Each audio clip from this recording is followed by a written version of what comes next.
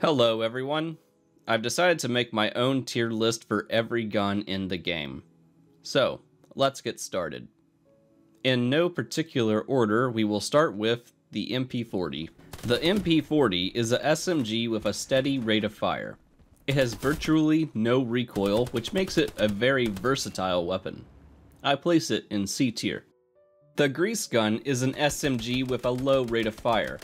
It only takes 2 shots to drop someone in most cases, but it can be difficult to land those shots with its poor sights.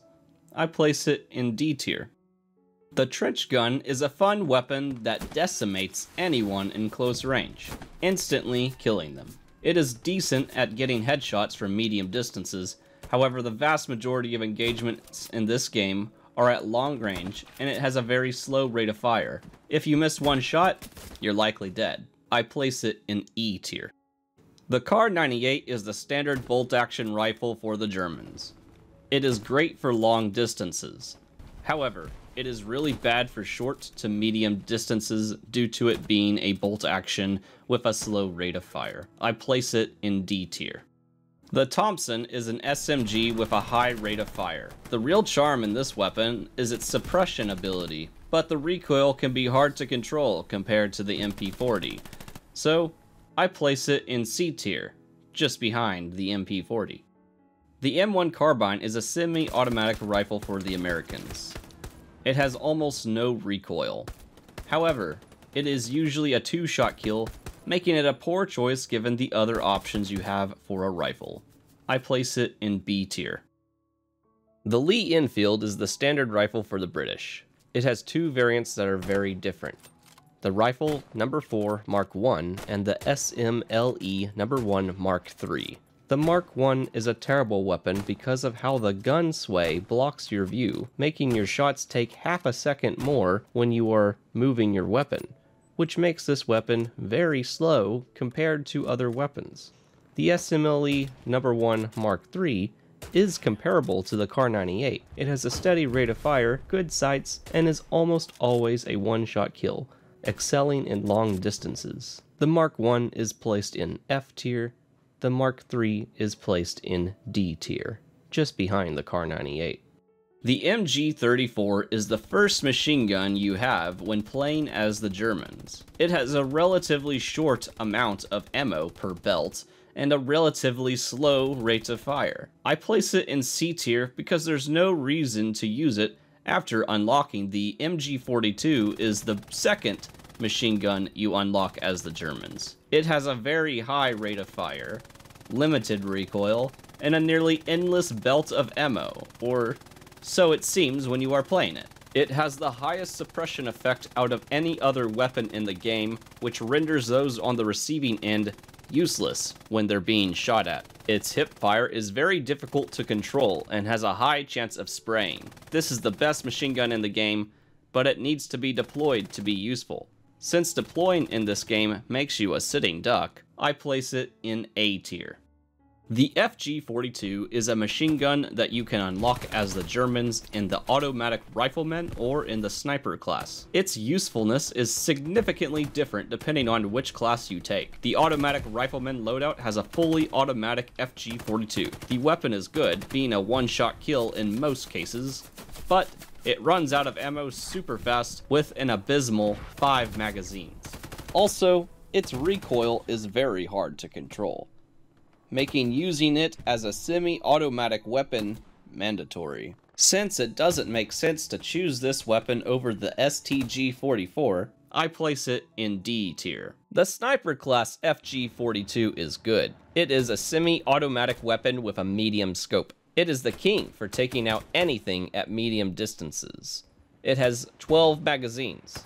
However, it is not great for short or long distances because the scope is obviously not great for short distances, and the gun takes 2 or sometimes 3 shots at long distances. Sometimes distances that seem like medium distances are treated like long distances, where an iron-sighted weapon would be a 1-shot kill, but this one is a 2-shot kill. I assume because of the scope being nerfed or something like that. Also, The sights are confusing and hard to get used to, unlike other scoped weapons where the crosshair is more clear. And personally, scoped weapons in this game have a lot of sway. Using iron sights is always far better, if you can actually hit the target. With all of this considered, I place it in B tier. Interesting fact about the FG42 is that it had a bipod in public testing, but it was removed before full release. The Sten Gun is an SMG for the British. It has a rate of fire comparable to the MP40, but it has more recoil, worse sights, and a flash that kind of masks whatever you're shooting at. I really don't want to use this weapon if I don't have to. I place it in D tier. The Browning machine gun is the standard machine gun for the Americans. It has a steady rate of fire, slower than the MG42, but a similar belt size. This weapon is actually better for hip firing when compared to the MG42 due to more control. However, it isn't nearly as good as the MG42's rate of fire when deployed, so I place it in B tier.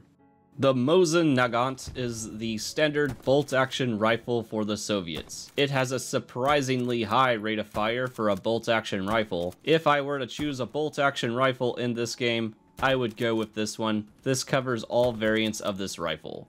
I place it in C tier.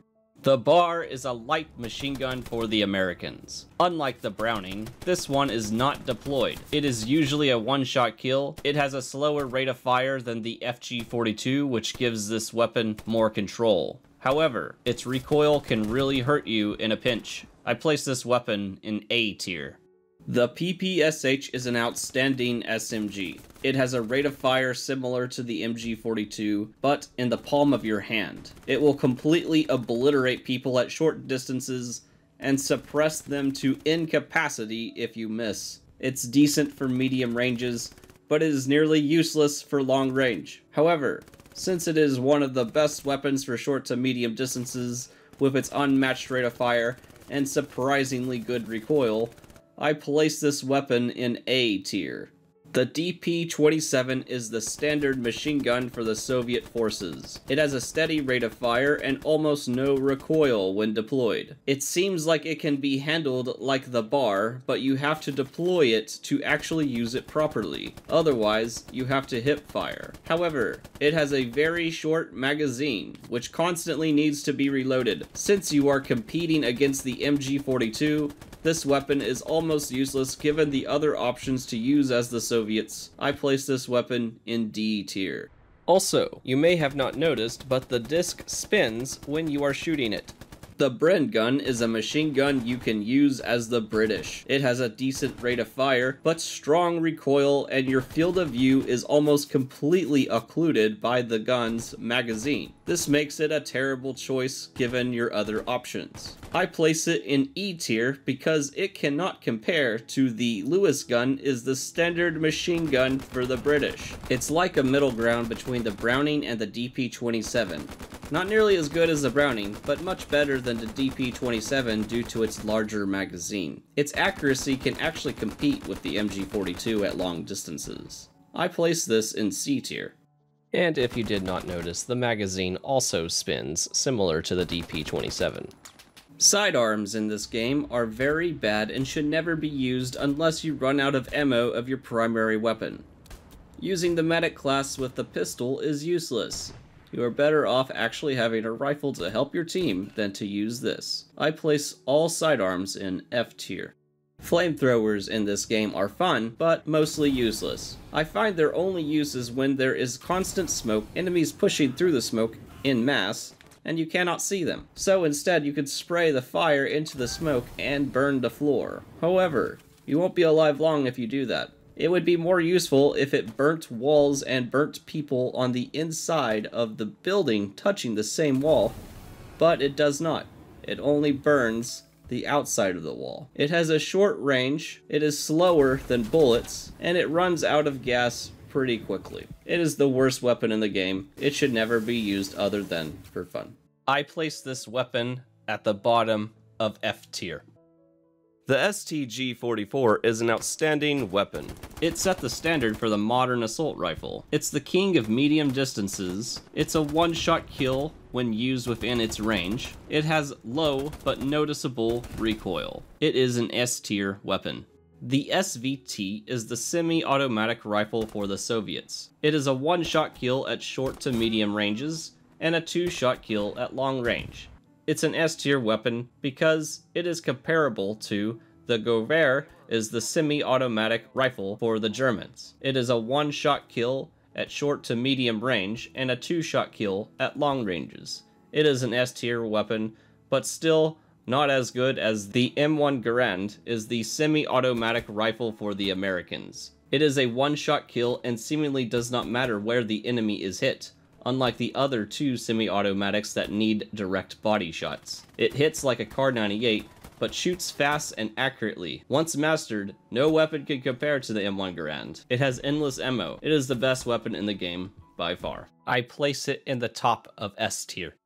Sniper rifles are very similar in this game. I will lump them into one category.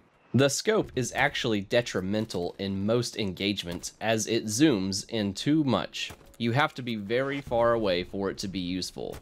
But even then, players like me can still hit you. I place them in B tier. Alright, that is my rank list.